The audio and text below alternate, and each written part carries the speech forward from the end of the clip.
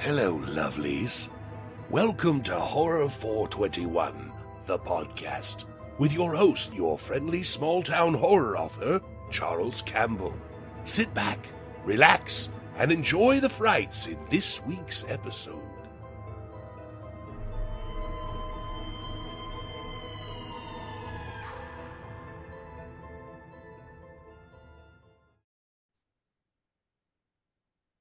Hello, everyone. Welcome to another episode of Horror 421, the podcast. I'm your host, small town horror author Charles Campbell, and I'm super excited today. I have a very special guest. She was on our podcast a couple of years ago, and I'm so happy that we have her back for this season. She was the star of the movie Siren, and before that, she was the star of the movie VHS, one of the stars.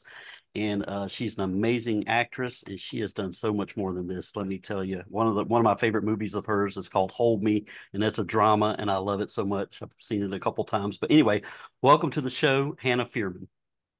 Hi, thank you for having me. I'm excited to see you again. I didn't Oh, realize it had been 2 years. yeah, it's been a while. It's been a while. You've done so much since then. I was telling Hannah before we got on air that she's done so much. I've taken so many notes that I don't even know where to start. I know where she wants to go, so we will go there very soon. But a couple things. She does have a movie out that you can go see right now. It's called I'll Be Watching. I watched the trailer for it, and wow, I'm gonna watch it. I'm gonna watch it probably today. And it's kind of like if you were trapped in a smart house with someone in there with you. Is that kind of the vibe of the movie?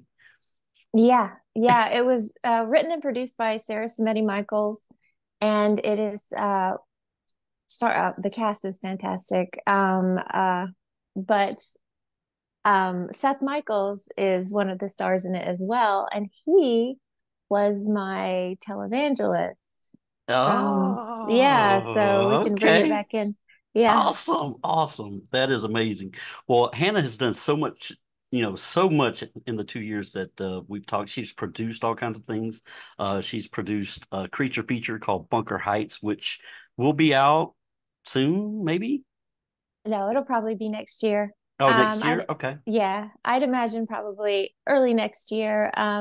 We are moving really fast with it though, but it's just a couple of us, so it takes Okay. time. Yeah. Well, there's a trailer out there for it. I watched the trailer. She's also is an actress in it, and she produces it, and she's produced all kinds of stuff. A couple weeks ago, I watched the movie Late Checkout, and you caught my eye immediately because it listed you as one of the producers. I was like, oh my gosh, she's into everything. So, Yeah, that was fun. That was a fun movie to watch. I recently watched that. And yeah, I was originally cast in it, but I had an emergency and wasn't able to do it. And but I had helped out with some of the I think I think I helped out with the casting and getting some of the investors. Uh, so they actually it was more of like a honorary thing because I had helped so much, but I didn't get to act in it. They're like, "Would you like to be a producer?" And I was like, "That's so sweet of you." Yeah, all right. sure. Well, we're going to get into your directing a little bit because you have an amazing knack for that too. You're multi-talented. Um, so I watched Dead by Midnight, Why to Kill today, and we'll talk about that a little bit, and then we'll get into Dark Circles. But Hell Evangelist is the piece you directed. Can you tell the audience a little bit about Dark Circles, the anthology, and the piece you directed? Because I want to talk about a couple of those things. It was hilarious. I was laughing throughout the whole thing. Yeah, you mean Dead by Midnight, the anthology? Yeah, Dead by Midnight. Why to Kill is what I yeah, think it said. Yeah, and Hell Evangelist was your episode. that's right. Yeah, Yeah. I okay, so this is a funny story. After I did Siren, I think it was the IT guy, Tony Remus. We chatted quite a bit on set, and after we filmed Siren, he wanted me to do an anthology called Dead by Midnight, 11 p.m. Central. He wanted me to act in it, and we had so much fun doing that movie that they decided to do a sequel. And they called me up and they were just like, "You want to act in it?" And at that time, I was married to Josh Wilcox, who is a very, very talented writer. And so I brought it up to them. I was just like, "Hey, how about Josh writes a segment?" And they were like, "Well, actually, yes." And also we want you to direct one. And so Josh and I wrote the segment Televangelist together. It was my idea and he really, fleshed it out. And so Dead by Midnight, White to Kill came out before Dead by Midnight, 11 p.m. Central. So I'm not even sure if Dead by Midnight, 11 p.m. Central, which was the first anthology that I was talking about that I acted in, I'm not sure if it'll ever come out, but this is technically A a sequel. sequel. Oh wow, Yeah. that's crazy because I watched this on Amazon today. I popped it up and I actually bought it and then I sat down and watched it. And you drove the movie. I mean, you were like the narrator through the whole thing. You had little funny segments. I thought you were great. So, Yeah. um, the granny in Televangelist, that was a very well written story. So if you wrote that, I give you all the credit in the world. I thought it was fantastic and kind of the way she helped her family by doing some things she shouldn't have done. Well, maybe she should have. Hell, I don't know. But it was a very fun watch. So, are there any interesting stories from being on that set and filming that and being behind the lens? I know when we talked last, you were talking that you were getting into directing and we're looking forward to doing that sort of stuff. So, do you have anything to share? How has it been different behind the camera instead of in front of the camera? Well, it was nerve-wracking at very first, but then after the first day, me and Sarah Samedi Michaels again, she wrote the movie that you just watched. I'll be watching. Oh, I'll be watching. the one that I'm going to watch. Yeah, Yeah, it's that you're going to I'll. watch. Yeah. Yep. I'll be watching. It's Okay, so the Smart House movie. right. So I acted it. Yeah. So she was my producer. Um, we were at Fright Fest in London, and we were there with this movie called Saint Agatha that we'd done back in 2017. And we were hanging out, having lunch, and I was just like, "Hey, would you produce this for me?" And she was just like, "Absolutely, I would love to." And I was like, "Cool." And her husband is Seth Michaels, and I was just like, "Do you think Seth would be interested in playing the televangelist in the segment?" And she was like, I'm sure he'd love it." And so that's how I got them on board.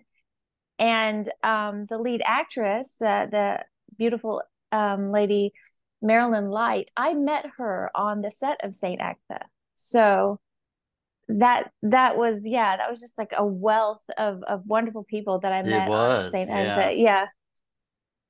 Well, yeah, it was an amazing short. I loved it, and the whole movie was great, and your parts were certainly excellent. And you kind of drove it because you kind of narrated, and brought each short to the eyes of the people. But that Jasper, I don't know if you watched that. That was another short in the movie with the That was cartoon character. Oh my God, that was so funny. that was Bill Moseley. Jasper? Oh, that he played Jasper? Yeah. Oh my God, that was Yeah. hilarious.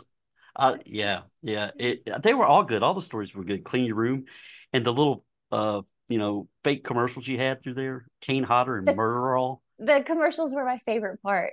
Oh my God, Murder All. That's what you Yeah. take when you don't want to kill people. So it was loved it, and you also got to have the bag of dicks. That that Oh my gosh. That's Davy uh Crimmins, and she stole the movie for me with that bag of dicks. And I didn't oh even think it was funny.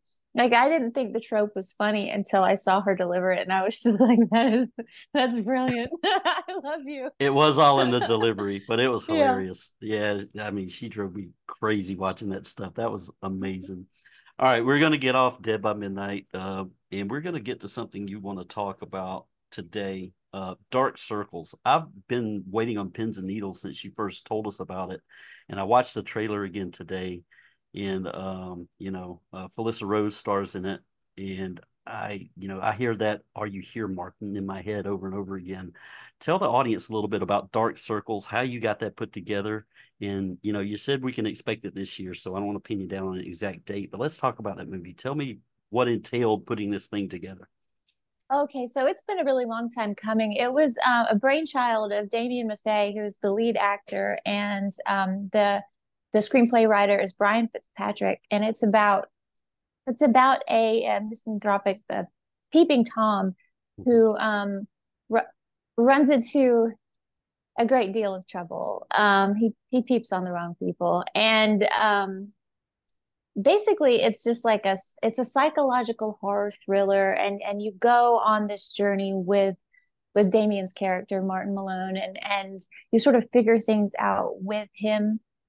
And that's what I like so much about this story is it's a very personal perspective.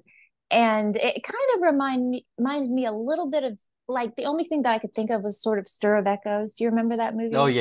yeah. It's a good Where movie. you're like going Yeah. through the motions with who was that? Kevin Bacon? Kevin Bacon. Yep. Yeah. And you're just like, is he nuts? Or, is there something what's in the wall?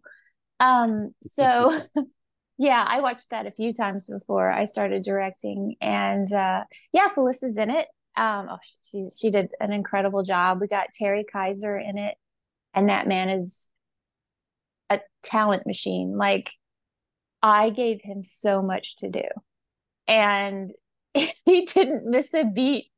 And Wow. I just got, he's like, I don't know how old he is, but like he memorized pages and pages and pages and pages of monologue and just delivered it over and over again, lots of different ways, lots of different options. He totally made the movie. And yeah, I got to brag on the man. I'm so impressed with him. He was just like, I want another one. I got a different take. I was like, sure. Yeah, you got one more and you absolutely, let's go. Um, yeah, and he actually like hung around. He came to set when he wasn't even in the scenes because he was just like really happy to be there.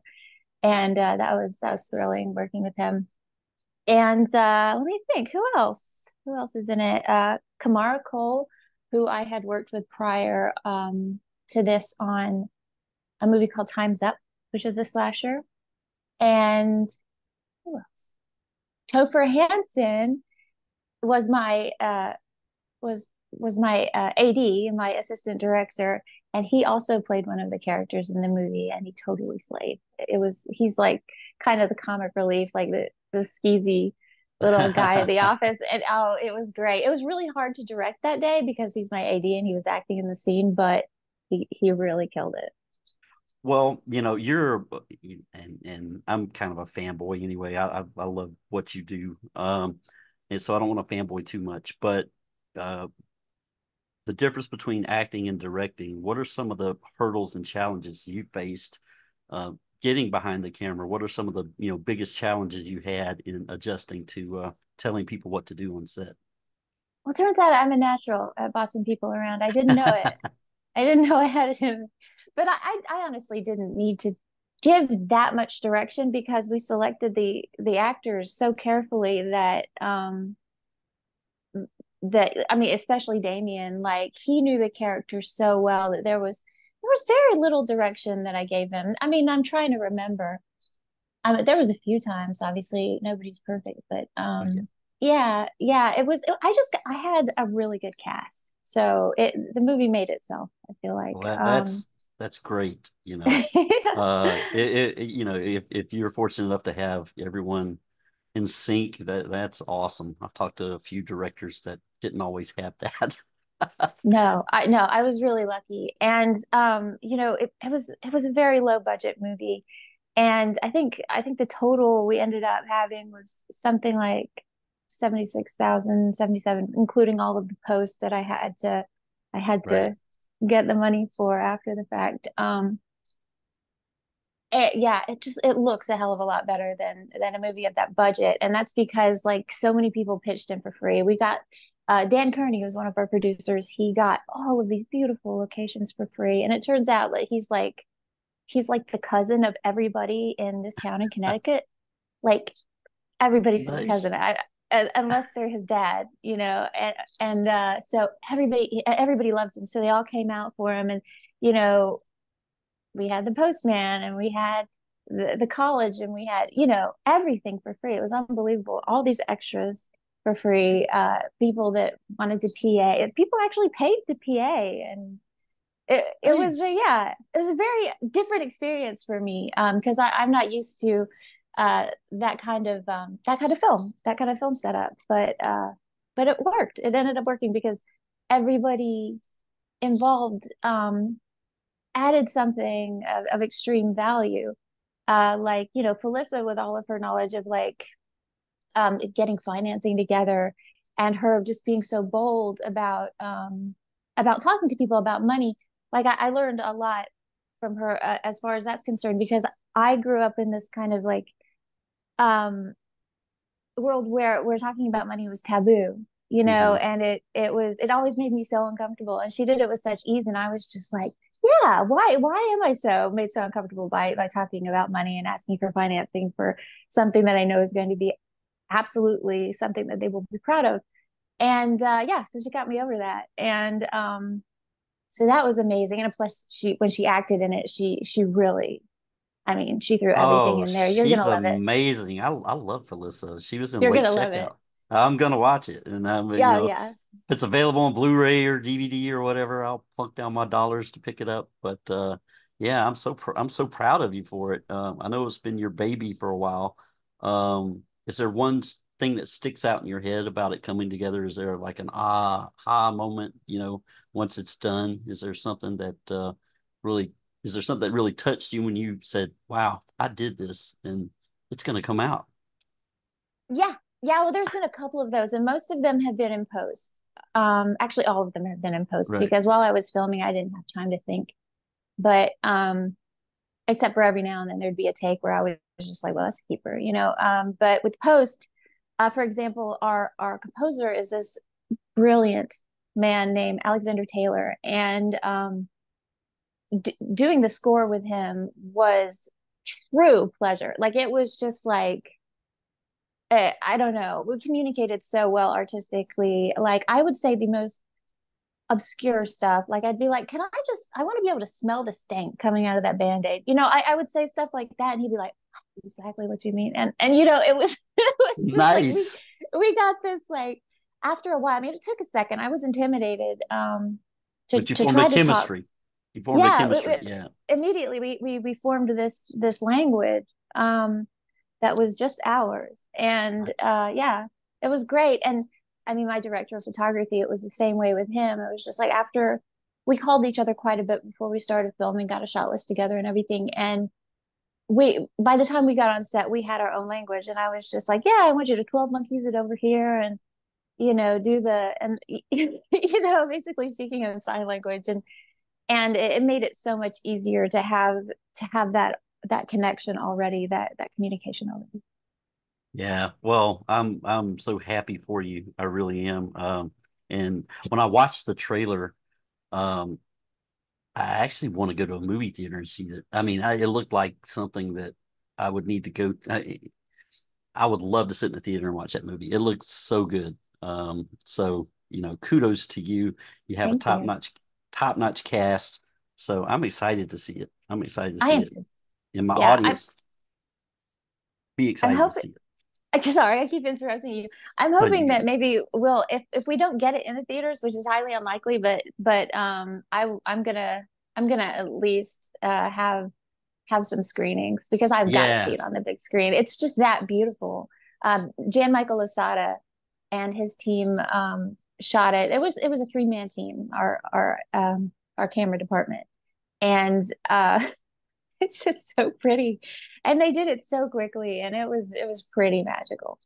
Yeah. yeah. Well, I'm excited for it. So audience, make sure you check out Dark Circles. It will be out sometime this year. Like I said, I don't want to pin Hannah down on a date. She actually, agreed to do this podcast, and we're going to talk about Dark Circles, and we kept moving the date a little bit to try to match a release date. But we're going to talk about it here, and when it comes out, we're going to talk about it again, or I'm going to talk about it and let you guys know to go see it wherever you can find it. Thank you. I want to backtrack a little bit. Now, you've done a lot of, film work and movies, but something that we didn't really touch on too much a couple of years ago was you were on Creep Show, the television series. And I want to know what your experience there was like versus, filming a movie. How was it to be on the Creep Show, the television set, and how was it working on that series? Oh, it was absolute pleasure. I did two seasons of Creep Show, and the first season that I did was the second season of Hmm. the new Creep Show television show, and then I was also on the third, and it was okay. So Creep Show was kind of unusual. as far as TV goes, because it is much more laid back than any other television program I've ever been on. Like everybody was having fun. And that's alone is very unusual. Everybody was having a good time and getting things done as well. It was just this wonderful artistic, well-oiled machine. And I think that it's because the leadership there was just they're just so lovely, just so good to their people that it kind of trickled down and everybody was just like, comfortable and did their best. And that was what the atmosphere was like both times.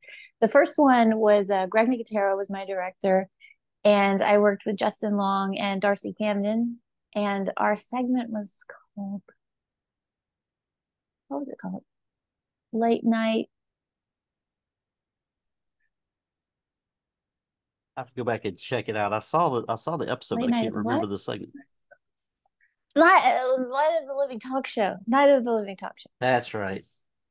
Yeah. And then the second one, my director was Joe Lynch, and I was starring well, I was the love interest with starring King Batch.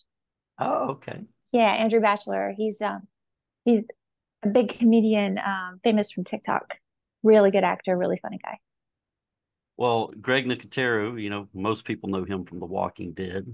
And he's been to Days of the Dead a couple times in Atlanta as a spectator. So he came around to my table one day and I talked to him for a few minutes. So he's a pretty, I haven't talked to him like you have, obviously. He directed you, but he seemed like a pretty cool, laid back guy. So how was he to act for? Oh, wow. Just a delight. It was such a pleasure working with him. Like he was just so happy. Like, you have to be really quiet while the take is going on. So some of the time I was just like, did he like it? And then he'd be like, cut, yes.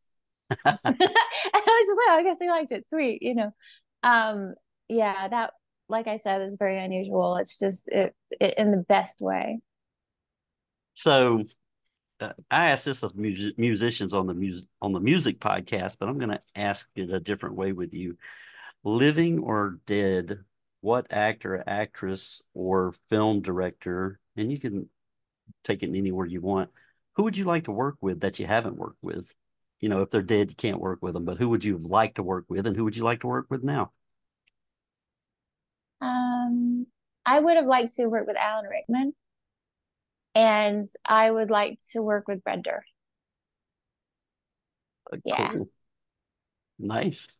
Uh, so who were some of your influences coming up when you got into acting? I don't think we talked about that a couple of years ago. We talked about horror influences, but who are some of the actors and directors you looked up to when you got into this, when you got that bug to act? Well, I've been acting since I was very young. Since I was 3 years old, I've been in theater, and Oh, yeah, wow. 17 since I was in film. And so my tastes have changed. Obviously, they've matured. So like I guess at first well, one that stuck with me throughout was Helena Bonham Carter. I always adored her as a very young person, and now. Um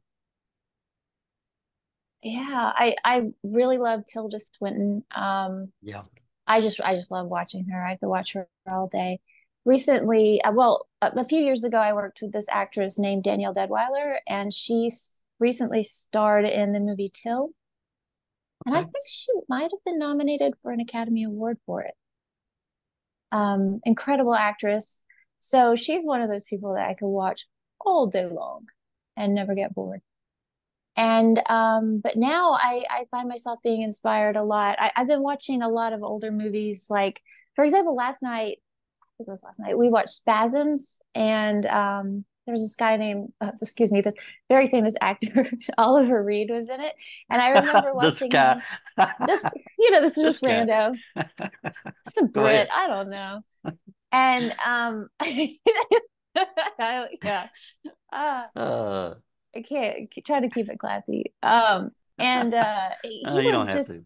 brilliant to watch, brilliant, Oh, yeah. lovely, lovely to watch. And I'm gonna try to watch some more of his stuff. And whatever you do, do not watch any of I mean, if you really like his work, don't watch any of his interviews. They kind of ruin it for you a little bit. Okay, Not okay. really, a little bit, a little. A little bit. Okay, I'll make a note of that. So I have Shutter subscriptions and subscription to Screenbox, so I go back and watch some of those old '80s movies. So, do you find yourself? You just talked about spasms. Do you find yourself going back and kind of watching collections and things from certain time periods to I Yeah, don't know, to motivate yourself? yeah. Yeah, I think what stood out for spasms with me was that it kind of had the atmospheric quality that Dark Circles has. Hmm. And I found the story to be really compelling. Um, and didn't love the ending, but I really, really loved it up until then. And I mean, I was thinking, wow, this is going to be one of my favorite movies. And man, I'd like to remake it. I don't know who would play Oliver Reed's character. Maybe Yeah, I don't that'd know. be that'd be tough to hard Oh, shoes to fill. geez, But I I can't was even thinking, think. okay, I think Matt Berry could do it. Oh yeah. Yeah, I Okay. I think he'd slay at it. I mean, it might be more funny, but yeah, I was thinking, yeah, just thinking about it today. That's who I'd pick right now, anyway. Well, I'm going to bring up something that's really on topic today, and there's been trailers out, and it's going to come out in June, um, and it's the new remake of The Crow. I don't know if you're a Crow fan, if you've seen the 1994 movie, but Bill Skarsgård is the playing Eric Draven in the 2024 version. Have you seen that trailer by chance? I have, and I found it to be exceptionally sad and beautiful. And I'm going to watch it, but I think that movie is going to break my heart. The first one did. Oh, Yeah. so sad. But yeah, exquisitely well done. I don't think it needed to be remade, but I'm sure it'll be a fun watch. Yeah. Yeah, I'm in that camp, and when because I love Brandon Lee's take on it, and that movie's almost like I don't know, I almost worship that movie. I love it so much. It's in my top two. And when I heard they were making a remake with Jason Momoa, and then they had a couple other actors attached, I'm like, man, I was whined and bitched about it. But then I saw the still shot of Bill in the tats, and I'm like, I don't know if I'm sold on this. And then I saw the trailer, and I'm like, okay, I would really like this movie, I think, if it were called something else. Mm. If it wasn't in that lineage and called The Crow. If you made it something else, I think I would be all in, but I digress. I No, can't go you ahead. make a very good point. There needs to be more original content, and people need to get behind it and support it. Yeah, because all of these remakes, I think everyone, the collective consciousness is now bored of it. Yeah. And it's hard to get behind for them, even when it's as gorgeous as that trailer. Still people are gonna bitch and moan about it because they're tired of that. Yep. And they feel manipulated and tricked, and they are being, you Yeah. know, yeah. So yeah, original content like Dark Circles. Dark Circles. We're gonna I'm watch just kidding. Dark Circles, Dark Circles. So like I said, I'm not pinning you down for a release date or anything, but we're thinking late summer, maybe early Yeah, summer. Okay, yeah. cool. Well, late summer. Late I think that my VFX and my post sound design should be done by the end of June. Okay, cool, cool. Well, as soon as it drops, definitely shoot me a message on Instagram. I'll do a little podcast on nothing but that, just to let everyone know that listens to me. It's out now, and this is where you can find it. So hopefully it'll hit some streaming services. Hopefully you'll have some physical media they can go pick up at some point. Don't want to speak for you because I don't know how you're distributing it, but whatever format we can get it in, we're going to watch it. Awesome. Yeah, I don't know yet either. So, but there are going to be physical copies. Awesome, awesome. Well, you've been a little busy well, I don't know if you've been super busy on it, but on the circuit, the conventions. I'm a writer, and conventions slipped my mind. So I was at Days of the Dead this year. Have you been to any conventions in the last couple of years? And where are you going? Are you going to be at any? Yeah, yeah, I've done a couple. Not a extremely large amount, but I think the next one I'm supposed to do is in Danville Comic Con in Kentucky. Oh, And nice. I just recently did Vet City Con, which was also in Kentucky, and Bowling Green, and those should be a lot of fun. The horror conventions are usually my favorite because I don't have to explain to people who I am at the horror conventions. At the Comic Cons, it's more like they're like, okay, who are you? I was just like, that's fair. I'm at a Comic Uh, Con. well, no, Hannah's amazing at horror conventions, and a couple years ago, she signed this DVD for me. So if you go see her at a convention, she has things on her table that she will sign, and she'll do that for you. But I love the way you sign this. I like you, Charlie, and if you've seen Siren, you know exactly what that means. So if you haven't seen Siren, what's wrong with you? You need to go check it out. But before you check this out, you check out VHS because she plays the same character. I did ask you this a couple years ago. Um, I love this character. Would there ever in your brain be plans to play this again? Be in another Siren movie? People ask me that all the time, and it's really not up to me. The franchise is owned by well, the character itself is owned by um, Bloody Disgusting. Right. So yeah, if they want to do it, which I mean, I don't see why they wouldn't want to. There's a lot to explore there with that character. It's a fascinating world that she's from, and yeah, yeah, lots of fun stuff they could do. And if they wanted me to revisit the character, I absolutely would. Jeez, Yeah. yeah, well, I love the character. I mean, it seems to me, especially with the way it ended too, and I don't want to give away the ending or anything for the people who haven't seen it, but go check it out. You can find it on Amazon. You can pick up a DVD somewhere. I picked this up on Amazon or eBay or somewhere like that. And but the story is so good, and it fleshes out what you saw in VHS because in VHS, all you saw was what you saw. You didn't know where she came from or where she'd been. And but this fleshes out a little more, but it still leaves a lot of questions, which to me, I would love to see another movie kind of explaining more backstory. But you did an amazing job in this, and it's an awesome movie. Thank you. Kudos. Thanks. And I do remember asking you last time about challenges on that movie, if you had any, and we talked about that already. But that was an amazing movie, and you were super physical in it. And I just can't talk about that one enough. And the other two I want to mention again is The Unwanted. I like that movie quite a bit, and Hold Me. And Hold Me is still a movie I think about. So for the people who haven't seen Hold Me, go check that out. It was a very emotional film. Um, and you have some really great acting chops. So this is a Hannah Fierman love fest. Sorry. Thank you. Yeah, both of those movies, The Unwanted and Hold Me, are probably two of the hardest emotionally speaking movies that I've ever acted in. Yeah. It was grueling. Yeah, filming Hold Me, I literally ran out of tears. Like I still wanted to cry, but I was so dehydrated from crying that I just like I got nothing, guys. I don't know what to tell you. Look Yeah. me in the eye. Well, Hold Me was sad and beautiful at the same time. I mean, the things your character was doing in that movie, it made me cry too. I'm not gonna lie. So Thank you. don't. Yeah. But yeah, Hannah is the real deal.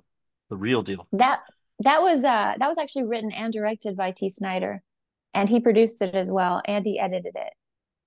He's Wow, and he never made another movie after. that's And crazy. I know. I guess he was just like, okay, did that, gonna go be a genius somewhere else. I don't know. He's amazing. I haven't yeah heard anything out of him. Gosh, that was when was that? 2000. I That's don't been a remember. it's been a minute. Yeah, I don't remember what the date was, but before I talked to you on the first podcast, I watched it and I was like, I think I might have messaged on Instagram. I was like, "Damn, really?" That was an So excellent film. sad. It Yeah, was thank you. sad. It was sad. All right. Well, we've talked about Dark Circles. Is there anything else you want to mention about that particular movie? We've talked about what it's about and hopefully when it's coming out. Is there anything else you want to put out there to the public so they can even get more prepared to see it? Yeah, I don't know. I've talked about it so much. I'm not really sure what I've said and what I haven't, Yep. but yeah, we're thinking by the end of the year, and yeah, it's gonna be pretty. We had very little VFX, but for the VFX is finally coming in, and it looks great. And Awesome. that's been done by a group called Autodidactic, and I couldn't be more pleased with those guys. They're fantastic. And yeah, just keep an eye out for it. And oh yeah, and for Bunker Heights as well. I that is a completely different movie. That's that creature feature that you mentioned. That is it's not just a horror movie. It's a an everything. It's comedy. It's a thriller. It's a horror. It's There, a there's story a of no, there's a trailer out there for it, guys. Go check it out. I checked it out, and I'm really want to see it. I'm excited to thank see you. it, and I'm excited to Yeah. see. I'll be watching. Go check that out. You can watch that now, right? I'll just have to Yeah, you find a. can. And actually I still haven't seen that one. Oh, Um, really? yeah, I know. I need to see it. I'm really excited. I need to because I was at that convention and people were coming up to me being like, "How come you don't have a poster of that?" And I was like, "Yeah, I forgot it came out. Yeah, I guess I got to get some." Oh, geez, and you haven't seen it, man. If I watch it tonight, I'll see it before you. How about that? Tell me what you think. I DM me. will. I will. Yeah. I will. All right, Hannah. It was so nice to have you on the show again. What I want to do now is try to be quiet. I know I talk too much, but if you want to promote anything, tell anyone where they can go find you. I'm going to put all the links below so people can click on it. I know you have a website, and I think you have some signed stuff you can get there. But whatever you want to promote right now, I'm going to shut up and let you talk. All right. Yeah. I mean, it's basically all the stuff we've been talking about, like Bunker Heights. It was written and directed by Drew Fortier, and you can follow me on let me see. Mostly I'm on Instagram and sometimes I'm on Facebook and sometimes on X, but they also have their own Instagram pages. So go to Bunker Heights. It's got a it's got a poster of a city with a creature looming over it. And yeah, yeah. You can also check things out on my website, which is hannahfearman.com. And also, yeah, my handle is always Hannah Fierman. I'm very boring that way.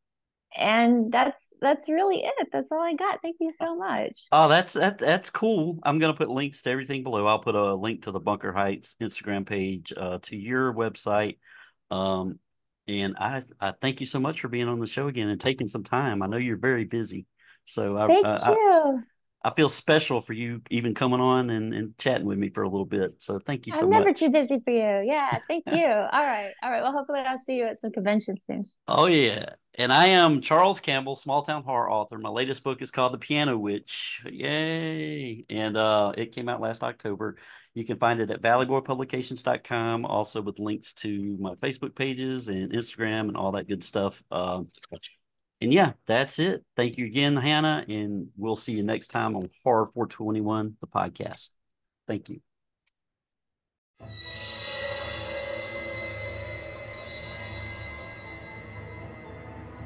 We hope you had a horrific time, lovelies. Thank you for tuning in to Horror 421, the podcast. Be sure to like us on YouTube and subscribe wherever you get your podcasts.